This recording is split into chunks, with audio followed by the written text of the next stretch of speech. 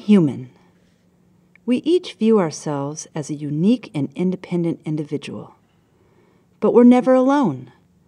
Millions of microscopic beings inhabit our bodies, and no two bodies are the same. Each is a different habitat for microbial communities, from the arid deserts of our skin to the villages on our lips and the cities in our mouths. Even every tooth is its own distinctive neighborhood. And our guts are teeming metropolises of interacting microbes. And in these bustling streets of our guts, we see a constant influx of food, and every microbe has a job to do. Here's a cellulitic bacteria, for example. Their one job is to break down cellulose, a common compound in vegetables, into sugars. Those simple sugars then move along to the respirators, another set of microbes that snatch up these simple sugars and burn them as fuel. As food travels through our digestive tract, it reaches the fermenters who extract energy from these sugars by converting them into chemicals like alcohol and hydrogen gas, which they spew out as waste products. Deeper in the depths of our gut city, the syntrophs eke out a living off the fermenters' trash.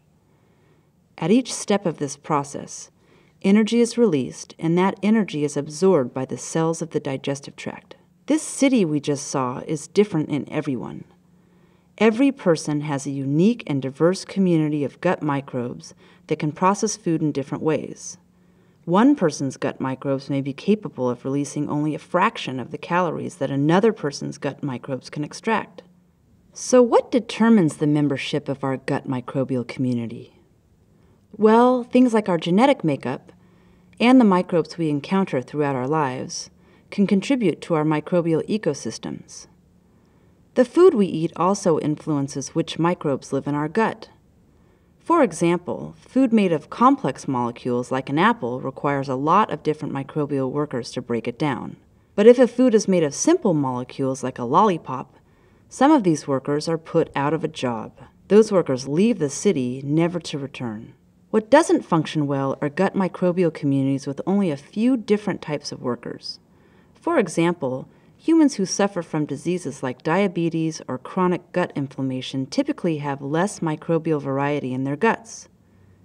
We don't fully understand the best way to manage our individual microbial societies, but it is likely that lifestyle changes, such as eating a varied diet of complex plant-based foods, can help revitalize our microbial ecosystems in our gut and across the entire landscape of our body. So we are really not alone in our body. Our bodies are homes to millions of different microbes, and we need them just as much as they need us. As we learn more about how our microbes interact with each other and with our bodies, we will reveal how we can nurture this complex invisible world that shapes our personal identity, our health, and our well-being.